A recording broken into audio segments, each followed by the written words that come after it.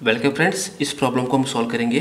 Find the Laplace transform of the function 3t² + 4t + 5 into you of t - 3 है। ये problem unit step function का problem से okay, बहुत ही simple है।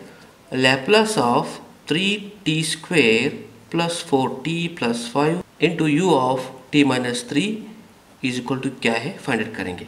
Okay, इसलिए इसको लिए हमको एक प्रॉपर्टी चाहिए, लैप्लास ट्रांसफॉर्म का एक प्रॉपर्टी चाहिए। वो प्रॉपर्टीज है Laplace of f of t - a u of t - a is equal to e as into f power of s है। ओके, लेफ्ट हैंड साइड दिया गया है। ओके, राइट हैंड साइड चाहिए। राइट हैंड साइड में a and what is f power of s चाहिए। ठीक है, now comparing this function u of t - a is equal to u of t - 3 है। ए part हो गया f ऑफ t - 3 हो गया। f of t - a is equal to this part, मतलब ए u of t - 3 and f of t - 3। Now therefore f of t - 3 is equal to this part. ये हो गया 3t² + 4t + 5। ठीक है, हमको f bar of s चाहिए। हमको Laplace transform definition पता ही होगा, L f of t is equal to f bar of s। f bar of s, पहले हमको f ऑफ t चाहिए, बाद में लैप्लास अप्लाई होगा, बाद में आपको f बार ऑफ s आएगा। ओके, हमको इधर f ऑफ t चाहिए। सो t is equal to put t is equal to t + 3 both side. ये हो गया f of t + 3 - 3 get cancel.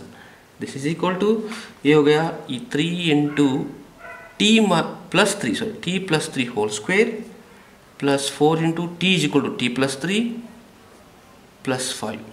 ठीक है, and this is equal to a + b whole square, a² + b² + 2ab formula apply करेंगे and ये हो गया 3t² + 22t + 44 आ जाएगा। ठीक है, हम इसको लैप्लास ट्रांसफॉर्म अप्लाई करेंगे। L f of t is equal to okay, now 3 Laplace of t² + 22 Laplace of t + 44 outside Laplace of 1। इस तरह लेंगे हम। एक स्टैंडर्ड फार्मूला पता ही होगा आपको, Laplace of t⁻n, n is a positive integer, n factorial divide by s⁻n + 1 है। ठीक है, now and this is equal to 3 is as it is Laplace of t²। इस स्टैंडर्ड फंक्शन को हम यूज करेंगे। ये हो गया 2 factorial divide by s³ plus 22 second one t n is equal to 1 factorial divide by s² plus 44 Laplace of 1 is a 1/s है।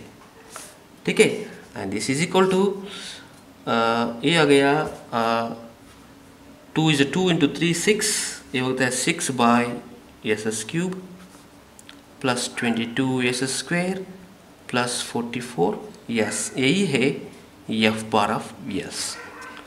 ठीक है, ये मिल गया, हमको a चाहिए। Now comparing this one u of t - a is equal to u of t - 3।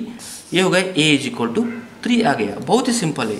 Now therefore Laplace of 3t² + 4t + 5 into u of t - 3 is equal to e⁻as, ये होगा 3 e⁻3s into f bar of s है, a part f bar of s है, into 6/s³ plus 22/s² plus 44/s।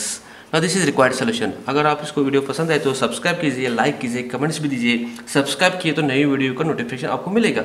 और दूसरे video चाहिए तो मेरे channel का प्लेलिस्ट में जाइए, अदरवाइज इस वीडियो का डिस्क्रिप्शन में कुछ लिंक्स है, अदरवाइज आई बटन में भी कुछ लिंक्स है। Thanks for watching.